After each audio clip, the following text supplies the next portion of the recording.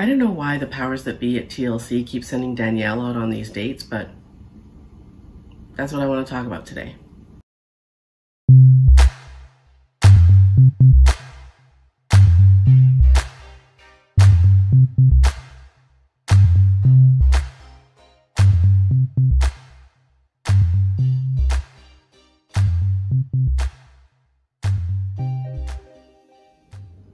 Hey, welcome back to my channel. My name is Debbie. I am the She in Sheality TV, and today I want to talk about 90 Day Fiancé, the single life, specifically Danielle. So, if you remember Danielle, she dated Mohammed online, and he's from Tunisia. She brought him to the US and that whole story. If you're watching this video, it's because you already know about that, so I'm not going to elaborate on that. But anyway, she's now on 90 Day, the single life, and she's dating. Now, why the powers that be at TLC felt to throw her back into the dating world, I have no idea. She's been on a couple of dates. I guess they hired her some friends. I call them the FFCs, Friends for Clout. And they, went on a girls' trip, and they set her up on some dates and put makeup on her and like sent her out on a couple of dates, and those obviously didn't work out. So now she's going on this date with this dude named Robert. The guys that they were setting her up with before, no, completely not her type. You could almost see that they were not her type. Like, they're in their 20s. One was like, one of them didn't have the brains God gave a brush, but that's neither here nor there. He was just not her type, like completely not her type.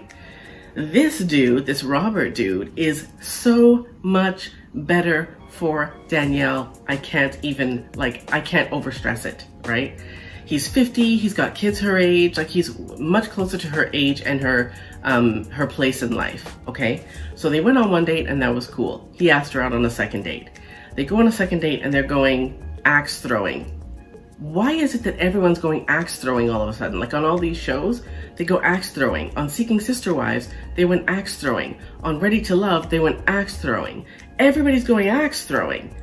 I'm starting to think that TLC set up this axe throwing place as a place for their cast to go and film, right? They film dates there. But anyway, so they go to this axe throwing place and they interview Robert, and he says that, he thinks Danielle and him would make a good match, and like I said, because they're at the same place in life, and he would like to see if they could maybe be something long-term.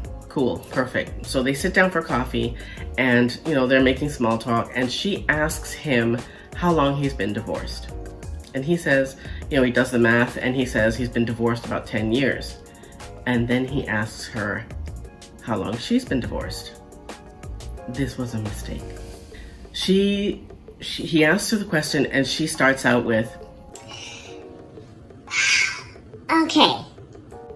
Now, when you ask someone a question and they give you the big sigh and the huge, overly exaggerated shoulder shrug, you're in for something.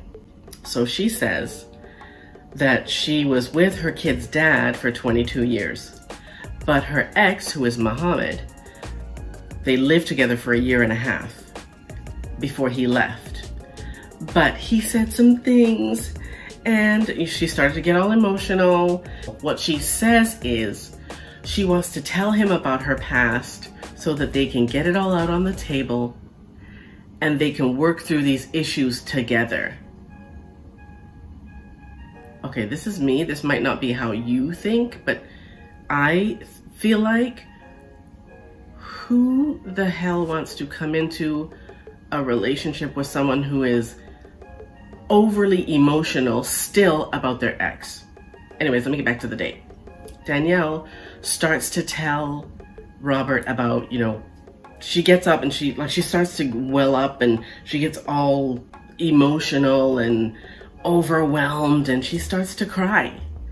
And she goes, I need a minute. She gets up and she goes into another room where a production assistant or someone tries to talk her down. And this poor Robert dude is sitting at the table like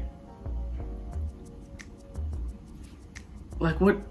Who wants to be the person that gets left at a table by someone who is so overly emotional about their ex that they can't keep it together? Who wants to get into a relationship with that person? So, long story short, her scene ends there with the production assistant trying to talk her down, and poor Robert sitting at the table thinking, well, what the fuck just happened? She's so, like, she says that, you know, some of the things that her ex said, and, you know, now, we all know that exes can say some really shitty things.